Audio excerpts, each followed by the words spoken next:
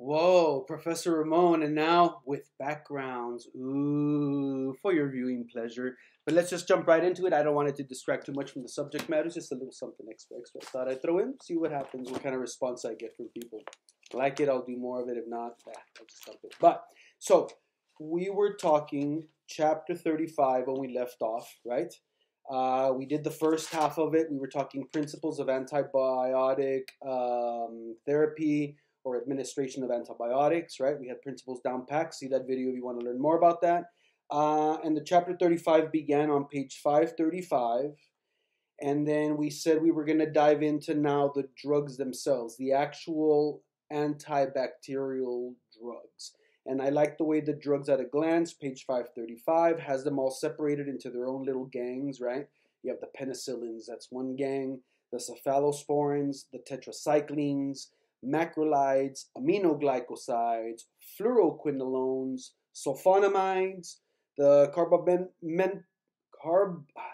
P's and B's throw me off. I think I'm dyslexic with my P's and B's. Carbapenems and miscellaneous antibiotics, and then the anti-tubercular drugs. So we're going to go through all of these classes, and each one is going to have its own differences and similarities. You'll be responsible for knowing at least a few examples of each one of them, and you'll see what I mean. Before we actually dive into penicillin, turn the page, page 538.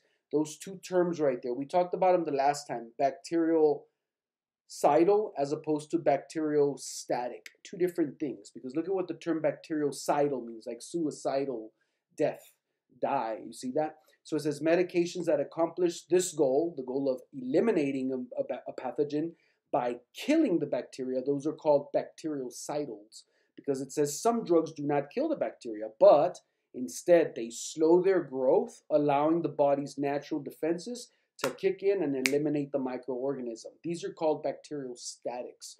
So it's kind of like one way of doing it is by actually destroying the pathogen, the bacteria, and the other way is by sending a saboteur. So you send a saboteur, you know what a saboteur is? Somebody that commits sabotage. You sneak them into the house and then they destroy something and they leave and then the house falls apart on its own. Does that make sense? So some drugs work as a bactericidal. They actually kill the bacteria. They send a soldier. The other one is bacteriostatic. It sends a saboteur on the inside to disrupt something so that now the bacteria slows down or cannot reproduce or totally slows down the reproduction, and then your own immune system kicks in. So two different strategies. Does that make sense? So we do have different classes of drugs. Which one of them are bactericidal? Which one of them are bacteriostatics? The different classifications, penicillin, cephalosporin, which one is which? Is there a quick and easy way to understand which is which? Well, if we turn to page 542, that's where we begin with the drugs, each category, and we're starting with the penicillins. And then it breaks up, and then you see your prototype drug there for penicillin is PenG. Then you turn the page and you go cephalosporins, and then your prototype drug is cefazolin. Then you have the tetracyclines, etc. You see the pattern, and there's your prototype. There's your prototype. Prototype. See? So we have all of the prototype drugs here, quick and easy, so that we can see if we can identify a pattern between all of them. Okay. So how does a drug actually kill a bacteria, a single cell organism, a bacteria? Well, it depends on the structure of it. And one specific difference between the structure of a bacteria and the single cell organism and the structure of a human cell is cell membrane versus cell wall. So animal cells, a single cell of an animal, us, right? Those have phospholipid bilayers. So that's a cell membrane. You see that? That's why, and a phospholipid bilayer is very fluid. That's how bacteria can enter a cell very easily or get onto a receptor and get into a cell. So they're very susceptible, right? But we got defenses that take care of them. Either way, the plant cell and the bacterial cell, those single cell organisms of that level, those have cell walls. So some of these drugs, which are the soldiers, are there to pierce through the cell wall, and that's how it actually kills the bacteria. So those drugs that actually affect cell walls and destroy it, those are your soldiers. Those are your bactericidals. Because some of these classifications of drugs, on the other hand, they don't do anything to the cell wall. Instead, they send in a saboteur, and it goes inside and it'll attack something inside the bacteria, one of its organelles, right? Like it's either its nucleus or its DNA or its ribosomes or its endoplasmic reticulum. No, I don't know if single cell organisms that level have that, but you see what I'm saying. One of the organelles, it'll attack one of those. You get it? So one way that you can divide all these classifications we're looking at is, are they bactericidal or bacteriostatic? And then when they're bacteriostatic, what type of organelle do they hit? Do you see the cascade opening up? All right, so here's the quick and dirty way how to look at it. So we're going to look at prototype drug on page 543, penicillin. Look at the therapeutic class, antibacterial. Okay, but what type of antibacterial? Cidal or static? We'll look at the pharmacological class, science talk, cell wall inhibitor. Penicillin, bactericidal. Turn the page. Cefazolin, pharmacological class, cell wall inhibitor, bactericidal. Cephalosporins and penicillins are bactericidal. Turn the page. Tetracycline, it's its own class. Antibacterial, got it. Pharmacological class, tetracycline, and protein synthesis inhibitor. That's a saboteur. Bacteriostatic. Next one. Macrolides, down to the bottom. Your example is erythromycin. Therapeutic class, antibacterial, sure. But what is the pharmacological class? Protein synthesis inhibitor, bacteriostatic. Next one, aminoglycosides, gentamicin. Pharmacological class, protein synthesis inhibitor, bacteriostatic. Next one, fluoroquinolone, ciprofloxacin, right? Antibacterial and bacterial DNA synthesis inhibitor, bacteriostatic. Next one, sulfonamides. Next page, 553. Trimethoprim sulfamethoxyl. Let's get that another try. Trimethoprim sulfamethoxazole, also known as Bactrim. Down at the bottom, pharmacological class, folic acid inhibitor, bacteriostatic. Hey, you ruined my flow there, man. Damn it, Cipro. Isoniazid. This is going to be one of your TB drugs. Pharmacological class, mycotic acid inhibitor, bacteriostatic.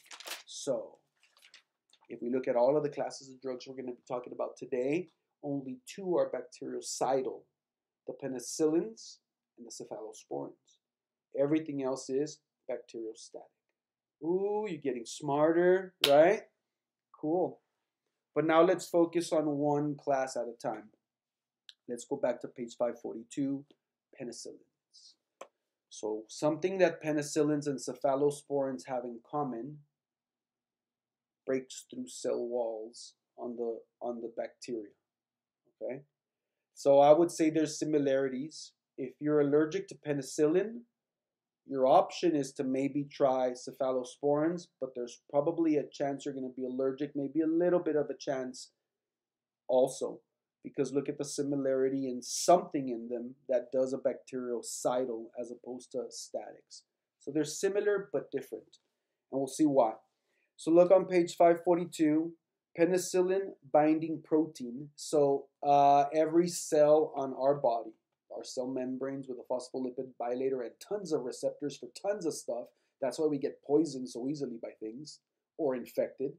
We have a penicillin binding, many bacterial cell walls have a substance called the penicillin binding protein. My bad.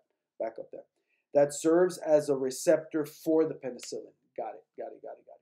So some bacteria, a lot of bacteria, just like our cell membranes have a lot of receptors on our phospholipid bilayer, their cell walls have receptors on the cell wall that can bring certain substances in. So one of those receptors is called a penicillin binding protein. So for those bacteria that actually die because of penicillin, they die because of this protein that they have on the cell wall. Ooh, nice recovery there. Sheep, why not? Anyways, let's see, down at the bottom. The structure of penicillin is important to understand why some bugs The structure of penicillin itself is important to understand why some bugs die with penicillin and some don't. Because there's some bugs out there that if you give it penicillin, it's not going to do anything at all to it. Okay, so think of penicillin. Think of a bacteria like a tic tac. That's a bacteria. One bacteria, like a little tic tac. Now think of the tic tac with a little fuzz around it, kind of like really like cotton candy all around. That little cotton candy all around that little tic tac, that fuzz, that's actually an enzyme that certain bacteria develop. Not all, certain bacteria. So the bacteria that develop this little fuzz around it, that little fuzz down at the bottom is called the beta lactamase ACE. It's an enzyme. Beta lactamase, also known as pelicinase ACE. Anything that's an enzyme ACE breaks something apart. So these bacteria that have that fuzz around it, called the penicillinase, when penicillin comes to attack it, it neutralizes it. You see that? So the bacteria that produce penicillinase, then you cannot use penicillin to fight them. You see that?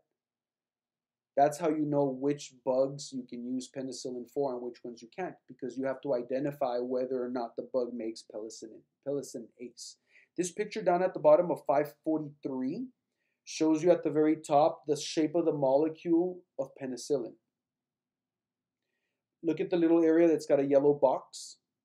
That's the area that when it comes in contact with this penicillinase, you see how it has a bacteria? It changes it. So look at how that little yellow box goes from this way to this way. And when you change that little box right there from this way to this way on a molecule of penicillin, look at what it says on the right-hand side. You inactivate it. You inactivate. That is the effect of penicillinase. So that's why some bacteria, penicillins won't work at all. But a good chunk of them, they do. Does that make sense? So there's different types of penicillin as well, because what we've done is we've enhanced penicillin. So we've added to penicillin to enhance it and make it a little bit more stronger. So there's different levels of penicillin. There's the plain Jane, good old-fashioned penicillin, that they call that the natural penicillin. At the bottom of page 542, way at the top, penicillin, table 35.2, penicillins. And then look at the way the table's divided. Natural penicillins, penicillin ACE resistant drugs. So these are drugs that can be given to a bacteria that produces that fuzz, that produces that protein penicillinase. You can give this. It's a penicillinase resistant staphylococcus. You can give some of this as well. You see that? A little bit further down, look at how you're getting into a broad spectrum. There you go. Remember the concept of broad spectrum antibiotics as opposed to narrow spectrums? Yes, this level of penicillin, broad spectrum. So plain Jane broad spectrum penicillin-like drug is going to be right there, amoxicillin. You need to know that drug for sure. You definitely need to know penicillin G, because that's your prototype drug for natural penicillins. And then I do want you to, you know what, you should know one of the penicillinase resistant drugs. Let's go with the bottom one, oxacillin. Oxacillin. So at least you know one natural penicillin, penicillin G. You're going to know one penicillinase resistant drug, right, for those bugs, and oxacillin. That's a strong one. Look at IV, only IV. Look at that, it comes, and it's per weight. They got to weigh you. Interesting. You see that? Then look at the next one, broad spectrum ones. That's the next level. You should know the first two. Amoxicillin, which is plain Jane amoxil, which is starting to get a little weak. And then the augmented, like augmentation to make bigger, the bigger version of amoxicillin. Amoxicillin with clavulinate acid, and it's called augmented. You see that? So those are the two broad spectrums. That's probably what they're going to put you on after you draw the labs from the cultures. You put them on the broad spectrum, the results come back. Holy smokes, you need something more specific. Stop the augmentin and restart them on the specific other antibiotic that you need to give. See that? And then way down at the bottom, you have the extended spectrum. So this one's even further, kills even a little bit further out on the spectrum. So remember when I was saying the spectrum, I was saying the example. Let's pretend that we have the name of every single bacteria, one after the other right here, one after the other, one after the other, one after the other. See? And then a broad spectrum is going to be able to kill about this much of them for the most part. But there's always those one or two on the edges that, oh no, you need a specific drug. So way at the bottom it says broad spectrum, and then the next one is extended spectrum, even more. You see that? This one says anti-pseudonomal, because pseudomonas is a whole other ballgame altogether of pathogen as well. So look at how we have in this one. You should know the first one, piperazillin. Yeah, piperazillin and tozobactam, that's very popular, Zosyn. That one is for infected pressure ulcers, IV. I see that in the hospital. Anyways, there's a nice conversation more about all the penicillins up at the top of 542, but I think that gives them good justice. Your prototype drug is penicillin G. Therapeutic class, antibacterial, yeah, and bactericidal, bacteriostatic. And then you look over here, it's a cell one inhibitor, bactericidal. Right. So look at what it says. Similar to penicillin V, because look at on the list, you have a penicillin G and a penicillin V. And it says, but penicillin G, the big G, the gangster, is a drug of choice against streptococci, pneumococci, staphylococci organisms, and that's the shapes of them. You see that do not produce penicillinase and are shown to be susceptible by culture and sensitivity testing. So a culture sensitivity, that's the one that I say they need the sample, they put it on the agar plate, and then they let it sit for a while. So what grows, that's the culture. But then they take samples of that and they put they have their ways that they do testing, and they test a whole bunch of different medications and which one does it die with, and then that. So that's a culture to identify what the bug is, and then the sensitivity to identify, does it make penicillinase, and if so, what other medications might be better applicable. Does that make sense? So that's the lab, the culture, and sensitivity. A little bit further down on the next paragraph, only 15 to 30% of an oral dose is actually absorbed. So no surprise, we usually give this IM or IV. And man, IM, that sucker hurts. I've had to give little kids this. I hate giving children shots, but I've had to be the bad guy.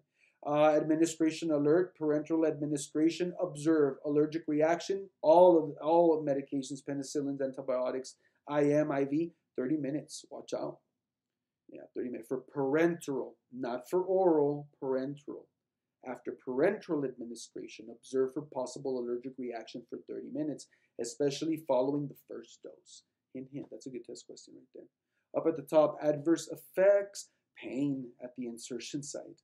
And then look at the last sentence on adverse effect. While most allergic reactions usually happen within the first few minutes, right?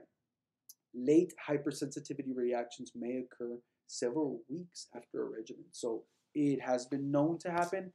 Can't say it's too often, but that's a good research paper to see exactly how often is that happening, right? A little bit further down, it says drug-drug interactions.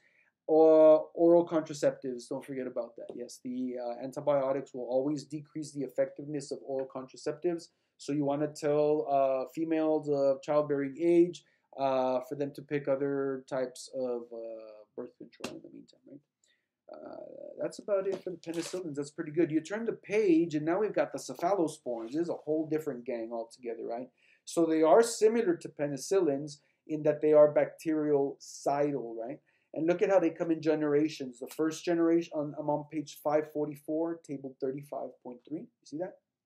And at the top, first generation, right? So those were the oldest ones that came out. And then later they improved on them. Second generation, then they improved on them. Third, and then the fourth and fifth, which are fairly new. So the differences between the generations is really that the wider spectrum, the spectrum just got a little bit wider and wider with each one, is my understanding. So let's confirm that. So before I teach you some science fiction, page 544, left-hand side, down at the bottom, symptoms of penicillin allergy. Symptoms of penicillin allergy include rash, pruritus, fever within the first 10 minutes. But then there's always that delayed one, right? So yeah. Incidence of anaphylaxis, airway closing up, itching, right? Ranges from 0.4% to 2% of the time. Hit miss, right? You got to watch. Allergies to one penicillin increases the risk of allergy to one of the other ones. Oh my God, I'm still reading penicillin. I thought this was already cephalosporins, but good to know. That's where the part about my camera here. I'm functioning too many things at once. Well, that's good to know for the penicillins right there. But what about the cephalosporins right next to it? Primary therapeutic use of the cephalosporins, gram-negative infections. Yeah. And for patients who cannot tolerate the less expensive penicillins. So cephalosporins are one bump up, you know? It's not the cheap pickup, but it's the nicer one, right? It's one level up. And I'll tell you what I mean because right now we're going to get to the Cadillac of antibiotics as well. It says there's lots of different cephalosporins.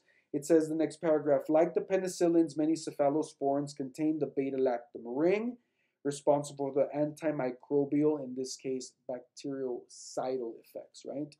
A little bit further down, look at your bullet points. First generation, second generation, third. Basically, what's happening is you're just increasing the spectrum with each time, and then it's just giving you what they're more effective towards.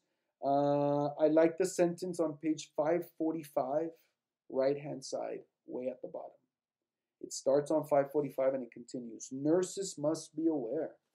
Nurses must be aware that 1 to 7%, that's what I thought I was reading right now, 1 to 7% of the patients who are allergic to penicillin will also exhibit a cross-sensitivity to the cephalosporins. Good to know. But it's a lesser chance because look, it's 1 to 7. That's still kind of up there, right? Yeah, a little bit further down, last sentence in that same paragraph. Earlier generation cephalosporins cause kidney toxicity, but the adverse effects also diminish with the newer drug classes as well. Look at that, nice. So your examples are over on page 544, and from the first generation, cefazolin.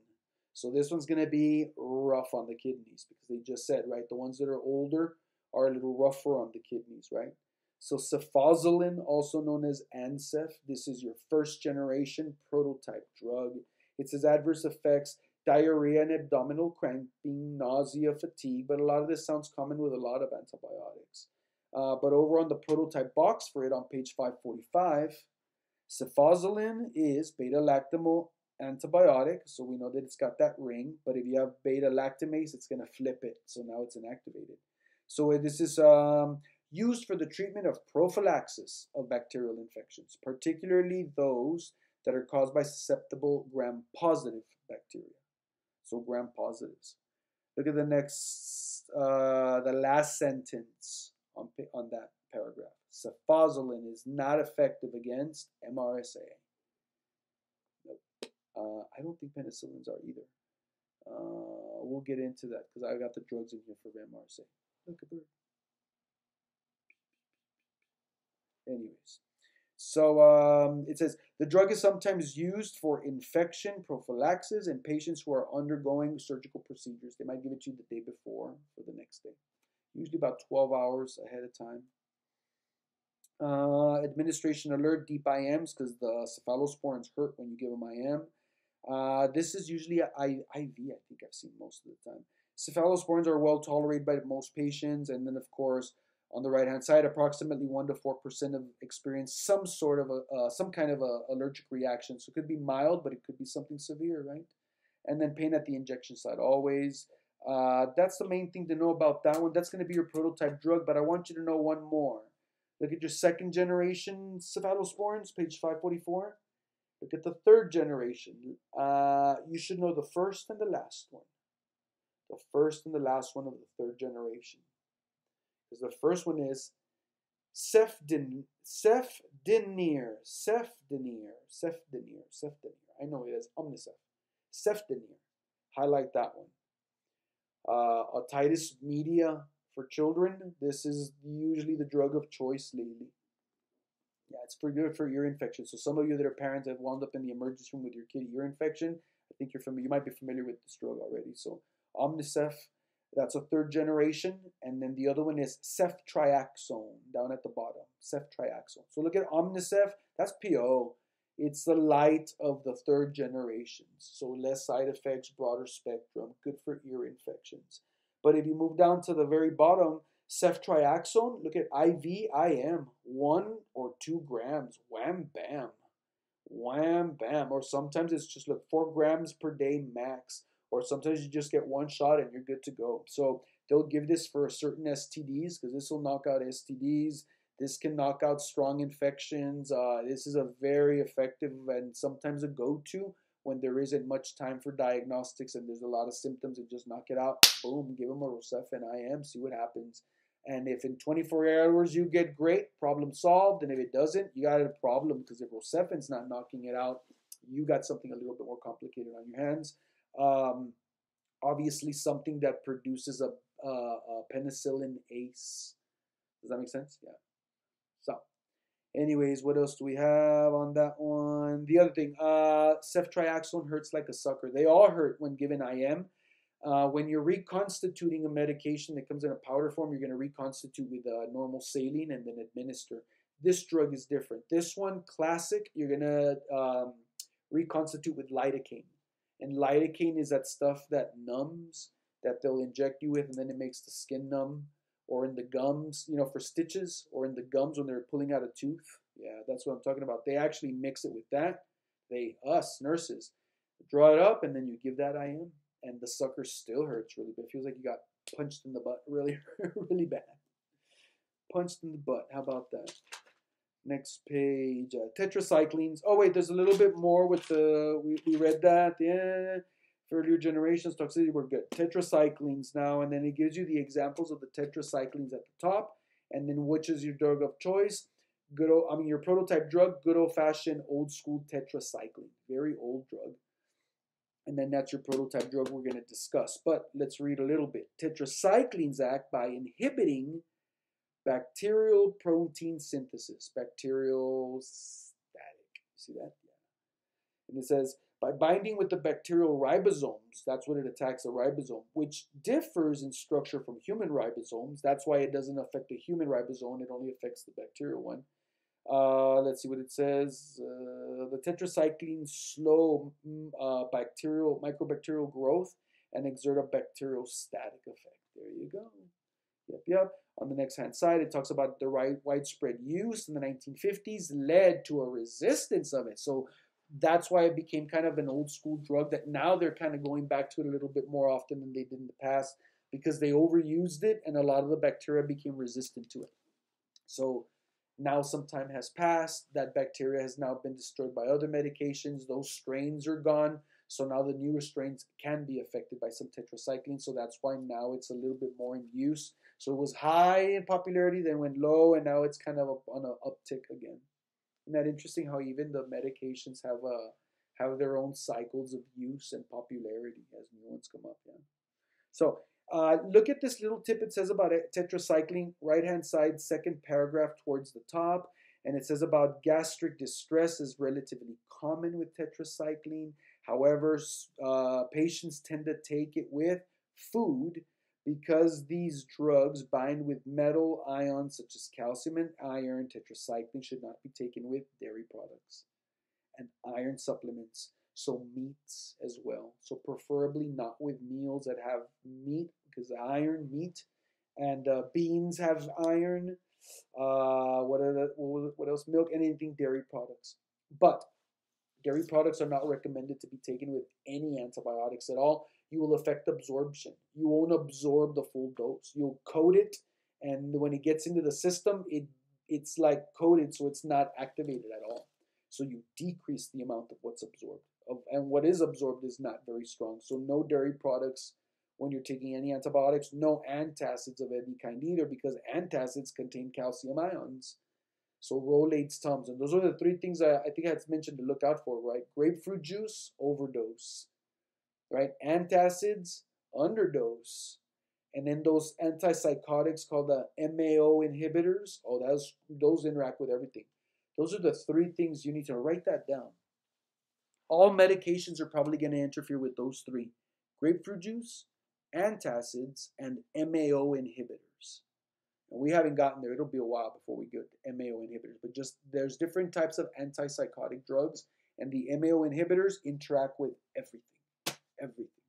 They screw everything up. All different medications, even your normal metabolism. So my point was here, calcium, don't take calcium supplements or multivitamins along with tetracycline. It'll bind with it, you won't absorb it. So tetracycline, page 547, pharmacological class, protein synthesis inhibitor. So very popular for H. pylori. So H. pylori is a bacteria that infects ulcers in the stomach. So H. pylori is one of the things that tetracycline can be given to for. Look at the administration alerts, oral drug with a full glass of water. So you can have something light provided it doesn't have any iron, any calcium, or anything like that. So it has to be something really light that you take, and then look at that with a full glass of water. Decreases the esophageal irritation. Look at the second administration alert, no antacids for any antibiotics, any 1 to 3 hours separated. You see that? And then the adverse effects, being a broad spectrum antibiotic, tetracycline has a tendency to affect vaginal and oral and intestinal flora. So it could cause a super infection in you. Does that make sense? So very often some women that used to come and see me for prescriptions for UTI when I was a nurse practitioner, they needed 2 prescriptions because they were of the type that already know, oh, you put me on an antibiotic, not necessarily tetracycline, any antibiotic.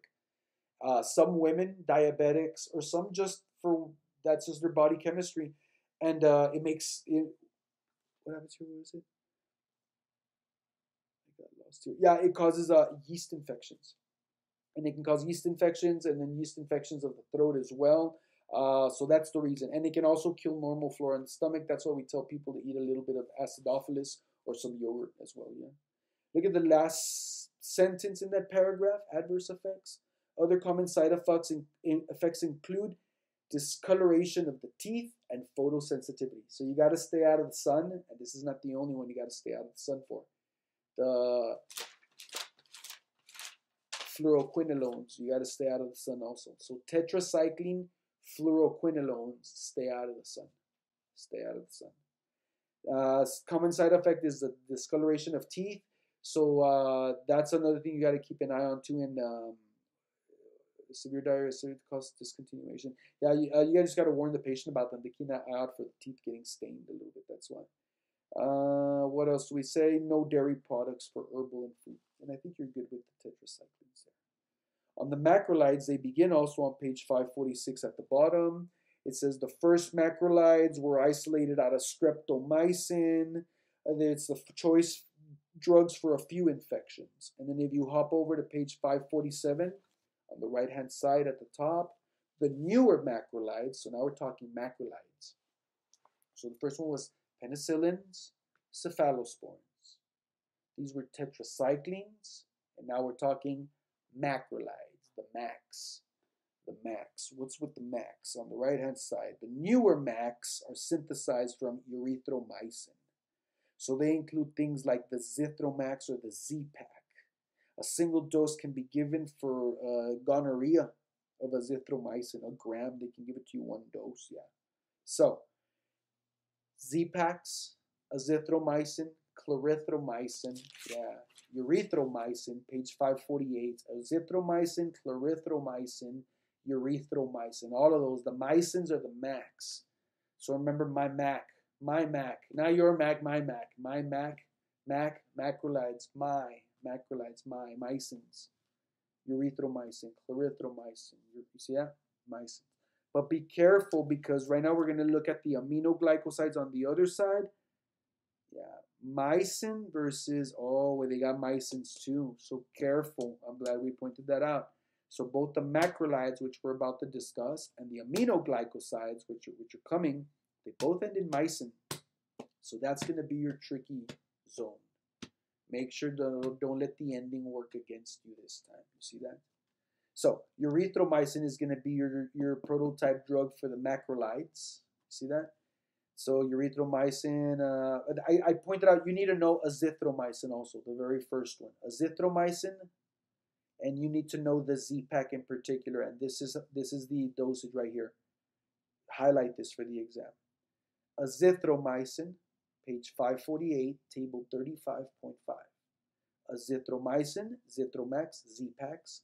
PO, 5 milligrams first dose today, and then 250 milligrams on day 4 through 2, 3, and 4.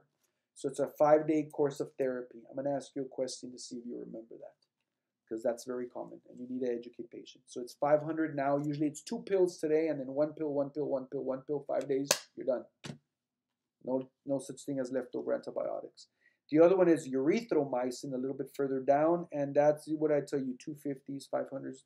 Let's look at that. It's your prototype drug down at the bottom, antibacterial. This is a macrolide. This is a protein synthesis inhibitor. It's a bacterial static.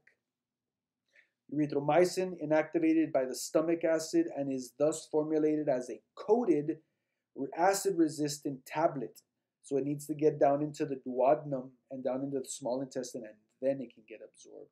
It says, its main application is for patients who are unable to tolerate penicillins or may have a penicillin-resistant infection. Boom! That's their use. That's their use. So if the bug produces penicillinase, then penicillin's not going to work. Cephalosporins are not going to work. This is your area. This is where you're going, because tetracyclines are old school that stain your teeth and yikes, stay out of the sun and stuff. You see that? But here in this case, boom, you can go with erythromycin or azithromycin. You see that? Look at that. So a little bit further down, it says it has a spectrum that is similar to the penicillins, and it is effective against most gram-positive bacteria. Sweet. It is sometimes used to treat susceptible, yada yada. It gives a whole bunch of examples. Administration alert. Oral drug. Empty stomach, full glass of water. Empty stomach, full glass of water. So tetracyclines you could probably eat, but you gotta stay away from all that stuff. Then the next one, if it's liquid, shake the bottle, no problem. Then it says, that's your main thing right there. Erythromycin. One of the main things that they'll use this for, I've seen this as a pill. I've seen this as a little, it looks like a deodorant, but you uncap it and it's like a little wet spot, like a spongy. You squeeze it and the sponge gets soaked with the erythromycin, and then you dab it on the skin for acne vulgaris. I've seen that used, yeah. Alrighty. So these are mycins, but it's azithromycin and clarithromycin, but azithromycin and erythromycin. CE. No. AE. AE macrolides. AE macrolides. A azithromycin. E erythromycin. AE macrolides. Mycins. But these are aminoglycosides. These are also mycins. Look at the examples we have. We're going to focus on one in particularly. We're going to focus on gentamicin. However, neomycin is popular, streptomycin is popular, tobramycin is popular. Highlight in particularly tobramycin. So you need to know gentamicin and tobramycin. Tobramycin also comes as ophthalmic, as an ointment. So this can be given for pink eye as an ointment. And that's when your instructions for administration of drugs, that's an ointment. Go back and read the nursing process procedure for the administration of ophthalmic ointment. 1-inch ointment affected eye. You see that? Or it could come in drops. I'm going to say ointment. So go back and read what was the steps and fundamentals for the application of an ointment in the eye. And we're talking tobramycin. See that? The other one is gentamicin, and that's your prototype drug down at the bottom. And I have some history, unfortunately, with this drug here. So aminoglycosides, it says, 1942, toxic other than, okay, although more toxic than the antibiotic than the other. Although more toxic than other antibiotic classes. Oh yes, like I said, I have a history with gentamicin, I'll tell you about right now. Aminoglycosides have important therapeutic applications. And then it's more for mycobacteriums. What's mycobacterium? Where have we heard the term mycobacterium before? They can be given for TB, but it's not going to be the only thing. Remember, for TB, you're going to give 2 to 3 drugs for up to a year. And we'll get to that right now. Mycobacteria, and for some protozoa, you know what a protozoa is, right? That's already a single-cell organism with a tail, and it's ready to go. It's a creature. So these drugs, these gentamicins can be given for that, but these gentamicins are bad for our bodies. Neurotoxicity, autotoxicity. You'll see what I mean right now. Let's look at your prototype drug over on page 549. Gentamicin, therapeutic class, antibacterial. Pharmacological class, aminoglycoside, and it's a protein synthesis inhibitor. This is a bacterial static. Gentamicin, broad spectrum, bacteriostatic. Yeah, bactericidal. Oh, bactericidal antibiotic, usually prescribed for serious urinary respiratory. Highlight, highlight, highlight. Protein synthesis inhibitor. It must affect a protein that actually kills the bacteria. Oops. Oh, I don't know. My camera went off there for a second there. I kept talking there. I hope it kept recording. So, this is bactericidal. Look at this. Gentamicin, page 548. Gentamicin, broad spectrum, bactericidal, usually prescribed as serious urinary respiratory nervous infections when less toxic antibiotics are contraindicated. How about that? It is bactericidal. So look at the other ones that we were, this one is the previous one, erythromycin.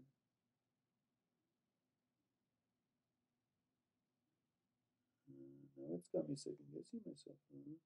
No, we were right, because we had looked it up, yeah. So we caught it, because we're being thorough. So highlight this one, you got 3 that are bactericidal. Penicillins, cephalosporins, aminoglycosides. Wow, I just learned something new. I learned it just with you as well. What you need to know about this drug, and this is the effect. This was given to me a lot as a kid. I grew up on the border in Texas, on the border of Texas and Mexico. And every time I'd get an ear infection or a throat infection, my dad was very quick to go run across the border into Mexico and go buy this over the counter. They'll sell it to you if you can pay for it.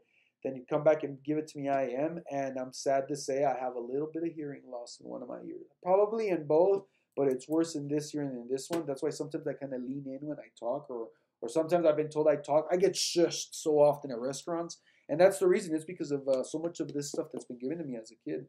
So look at what the black box warning. Neurotoxicity may manifest as autotoxicity, and that's exactly how it manifested with me.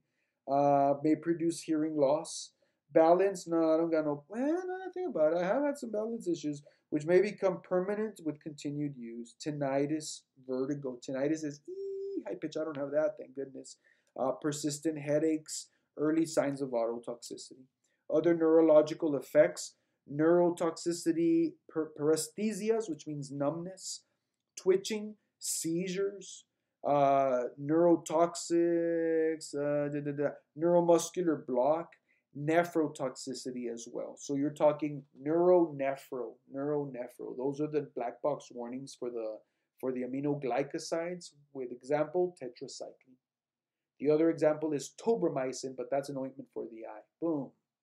Safer. It's localized, right? Not a systemic effect. Cool. Very good. Next one is a good old-fashioned the fluoroquinolones on page 550. And now we're getting into Cipro territory. So look at the example. You have 550 down at the bottom, 35.7 fluoroquinolones. It comes in generations. First, second, third, fourth. The second generation. I have never heard of the first generation one. But the second generation, ciprofloxacin. Yeah, ciprofloxacin. And this is Cipro. That's your prototype drug. What you need to know about this drug is that it is the drug of choice for anthrax. That's for starters, right? And it says ciprofloxacin, second generation fluoroquinolone, most widely prescribed drug in its class.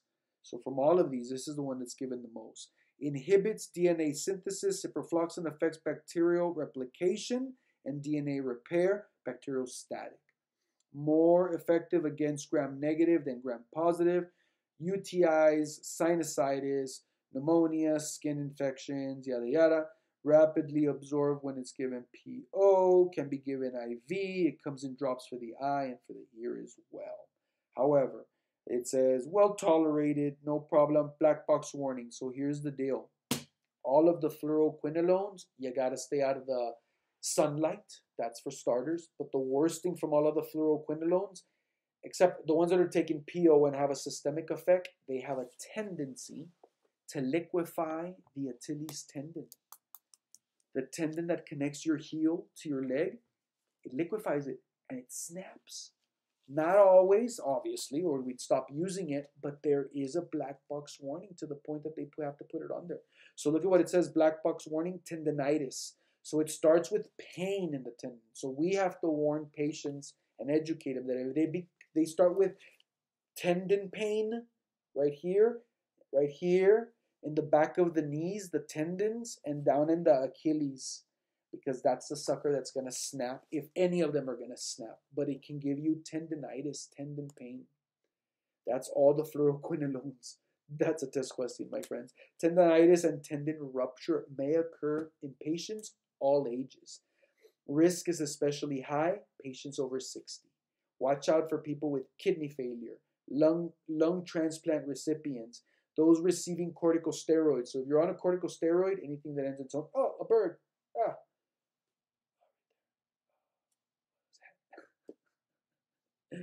Oh, I flew away. All right, anyways. Fluoroquinolones may cause extreme muscle weakness in patients with myasthenia gravis. Look at that. So neuromuscular side effects here. That's what you need to know extra about Cipro. You see that? Let's see down at the bottom, third generation, highlight Levaquin because it's common and it's popular. Yeah. And then down at the bottom, fourth generation, moxifloxacin. I like saying that. Moxifloxacin. If I ever have a dog, I'm going to call it moxifloxacin. Down at the bottom, Vigamox. These are drops for the eye. $100. $100 a bottle. 90-some dollars a bottle if you have no insurance. And that's for severe pink eye as well. This is, it can affect, bacterial pink eye. The goop, right? What do you call it? Conjunctivitis. Yeah, so know that one as well. And that's a fourth generation. So that's very powerful. So cool. That's your fluoroquinolones right there. And then you've got a sulfonamide drug that you need to know, and your prototype drug on sulfonamide, and that's the only one I'm going to stick to on this list on page 552, table 35.8. That's the trimethoprim / sulfamethoxazole, also known as TMP-SMZ. So TMP-SMZ, we mean that drug, that's Bactrim. So Bactrim is actually two drugs in one, which is why if you look to the side, it just combines it. Oh no, it has it as two different dosages. So you can have PO 160 of the TMP and 800 of a SMV. See that? And I'm sure it comes in different dosages of strength, varying of each of the two. So keep in mind that Bactrim comes in multiple dosages of the two drugs that are in one pill. Bactrim. So page 553, there you go. I'm not going to try to say it again. Bactrim, sulfonamide, folic acid inhibitor down at the bottom. A fixed dose combination of the SMZ with the TMP is the most frequently prescribed for UTI. But it can be given for pneumocystic carcini. This is a type of lung infection that can develop sometimes with the immunocompromised. Talks about Shigella, small bowel infections. We keep moving. Action. Their action is synergistic of the two drugs combined in the pill. Bactericidal. The bacterial kill is achieved by a fixed combination of the two. Boom, you have another bactericidal. So that's penicillins, cephalosporins, aminoglycosides, and the sulfa drugs, the sulfas.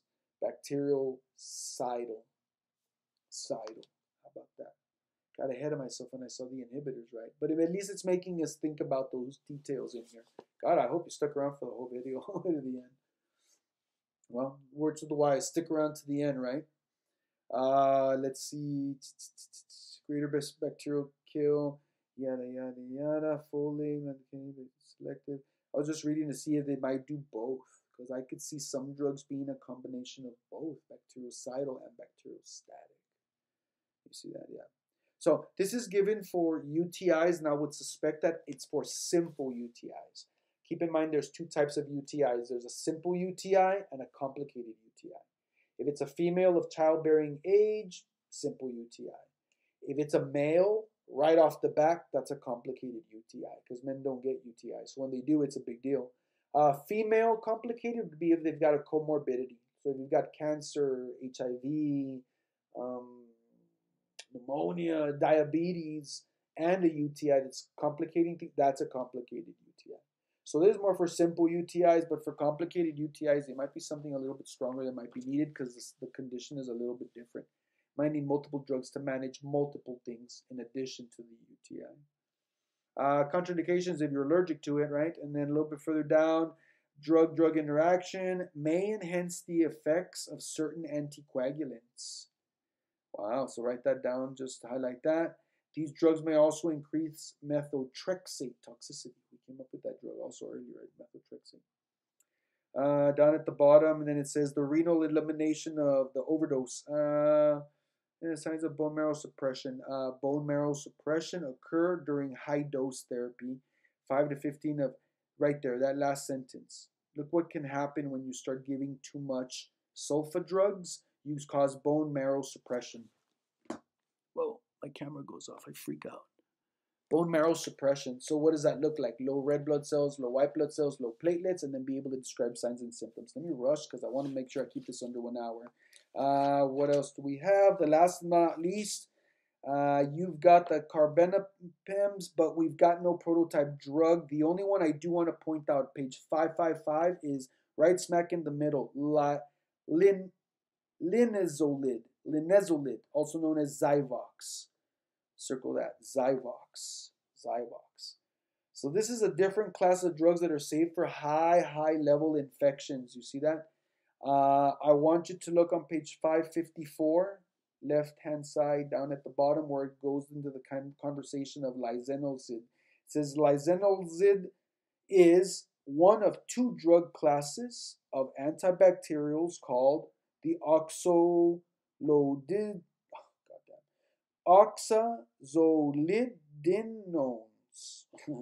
It is an alternative to vancomycin. Highlight vancomycin as well. Find it in this list of drugs on 555, vancomycin, way down at the bottom, circle that one, vancomycin, for treating MRSA. Bing, bing, bing, bing, bing, bing, bing, bing, bing. Those are your 2 drugs to treat MRSA infections. Zyvox and vancomycin, but you need to know the generic names, unfortunately, for the exam. So linezolid, that's Zyvox, and vancomycin, that's vancomycin. Yeah. Those are the drugs of choice for MRSA. And the sentence continued. It is also approved to treat VRE. So those are 2 bugs you need to know. MRSA and VRE. Those are 2 drug-resistant bugs that a lot of the other antibiotics don't even work for. So what are the drugs of choice? These right here. Yeah. Lisenozid and vancomycin. Vancomycin, what you need to know, very rough on the body, so there is such a thing as vancomycin levels. You have to check what are your levels in the serum because of the toxicities that it has. So look at what it says, vancomycin on page 555, scroll all the way across. What are we looking at? Nephrotoxicity, autotoxicity, red man syndrome, highlight, red man syndrome. Turn the page, 556. Red man syndrome. A reaction that it can occur with rapid IV infusion is known as red man syndrome and results as large amounts of histamine are released in the body as a result of the drug being given IV too quickly. And it says symptoms include hypotension with flushing and the red rash, most often of the face, the neck, the trunks, and the upper body. Other significant side effects include yada, yada, yada. But that's what you need. That's what red man syndrome is for vancomycin on the previous page. Make that connection. And then the other thing about linezolid, no, just that it's one of the 2 options for MRSA. And these are just kind of the miscellaneous anti-infectives. I don't expect for you to know that fancy name for them. They're hard to say. So try to just be able to point them out if I say which of the following is for MRSA, which of the following is not for MRSA. Last but not least is the TB drugs. Let me see. Try to keep it under an hour here. The TB drugs, what we've already started talking about is the amount of time, up to a year. So 556 starts drugs for tuberculosis, also known as mycobacterium, also known as consumption, also known as acid fast bacillus. All of those words mean TB. Don't forget, TB skin test, bleb. It's never about redness, it's about induration. You don't need your eyes to check a TB skin test. You need your fingers, you need a feel. You're feeling for hardness, you're not looking for redness. The degree of hardness indicates a positive Manitou test, but it does not mean a positive for TB. It means a positive Manitou test, which now means we require an x-ray. And when we get the x-ray, that is the confirmation of TB. Imaging, x-ray. A positive Manitou test means an x-ray is required. And you're not looking for redness. There's a sheep again. Yeah, I'm on a loop. And it's not the redness, it's the hardness. Make sense?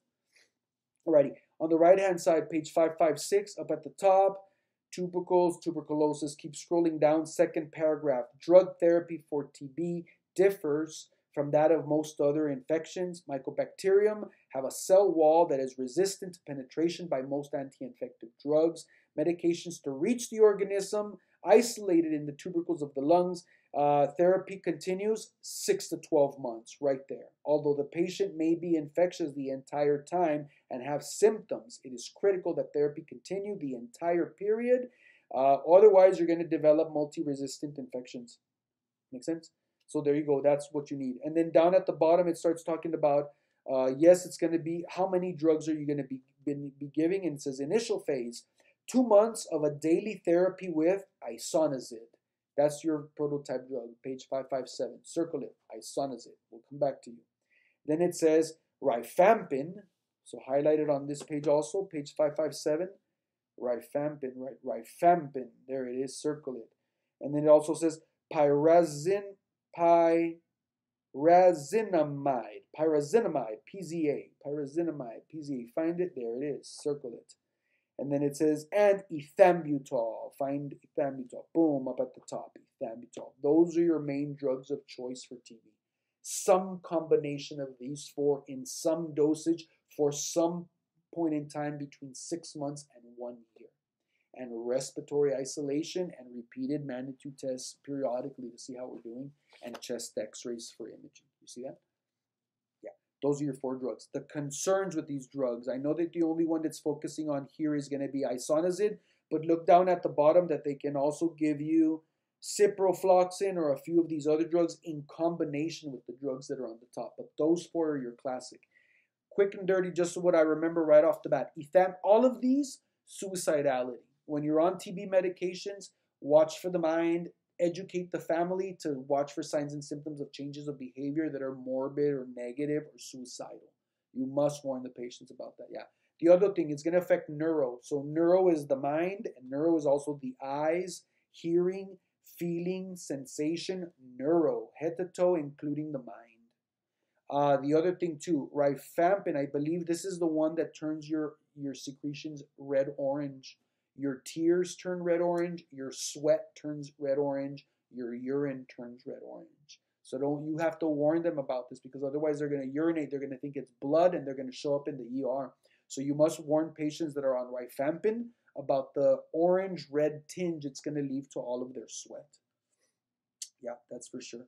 What else do we have? And then let's see what it has to say about isoniazid. Over on the next page, isoniazid, mycolytic acid inhibitor, first-line drug for the treatment of mycobacterium. And you know what that means. Because this is because decades of experience have shown it is superior safety profile and is the most effective single dose for the infection. Isoniazids act by inhibiting synthesis by mycotic acids, which are essential components for the mycobacterium cell wall. It is bactericidal. It is bactericidal for actively growing organisms, but bacteriostatic for dormant mycobacterium. Boom, what we were talking about before. I bet you some of these drugs are bacteriostatic and bactericidal, and there it is. Look at that. Interesting, right? Very cool. So a little bit further down, approximately 10% of patients will develop some resistance to isoniazid, which is why there's always going to be multiple drugs being thrown into the mix there. Black box warning, although rare, hepatotoxicity, sometimes fatal, jaundice, so liver. Hepatotoxicity, highlight that. Usually appears in the first 1 to 3 months. Yeah, with isoniazid. Yeah. Then, you know how I said that all of these drugs for TB are going to affect neuro? We need to give something to protect the neuro because guaranteed it's going to affect neuro in some way, shape, or form. So you want to know what we give them? Red Bull. Not necessarily an actual Red Bull, but look at the very bottom of isoniazid, prototype drug, treatment for overdose, pyroxidine, vitamin B6. So they can give you vitamin, but either way, they might give you B6 and B12 shots or dosages to alleviate some of the neural effects, especially with ethambutol. Know these names of these 4 drugs. This is important. NCLEX is going to ask you about these 4 drugs for TB and then the amount of time that you need to take them for. Guys, that is the whole chapter. Yikes. Right at 1 hour and 34 seconds. So I hope you like the new backdrop. Let me know if you think this is cool or if it's too distracting. I just figured I'd give you something different to look at. Doing animation and editing, I can do it. It consumes too much time. But I just thought it kind of looked kind of cool. Or I can change up the backgrounds if people want something different, just as an added extra. So see you on the next video. Let's get this uploaded. See you in a bit. Bye.